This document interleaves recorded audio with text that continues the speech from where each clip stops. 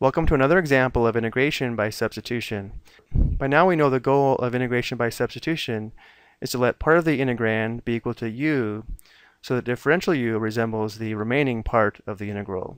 And normally when we have a composite function, we let u be equal to the inner function. So in this integrand, notice how we have sine of e to the power of 2x.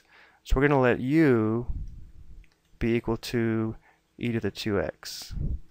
Which means using this equation, we could write this as sine u. And now we want to find differential u, so we can write this integral in terms of u. So differential u is equal to the derivative of e to the power of 2x with respect to x times dx. Well, the derivative of e to the 2x should be e to the 2x times 2, or 2 e to the 2x dx.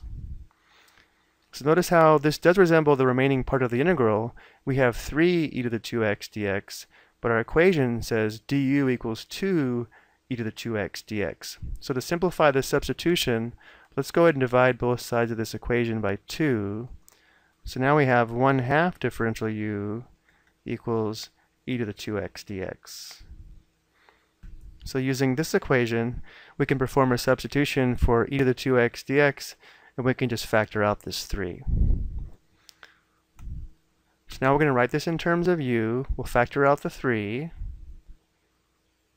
And then again, e to the 2x dx is equal to 1/2 differential u. We'll factor the 1/2 out. Here's our differential u. And then sine e to the 2x is just sine u. And now we'll find the antiderivative and then write this in terms of x. So we'll have 3/2 times the antiderivative of sine u is equal to negative cosine u plus c. So negative cosine u plus c.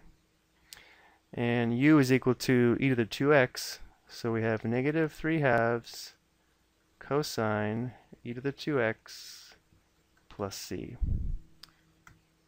This should be our antiderivative using u-substitution. I hope you found this helpful.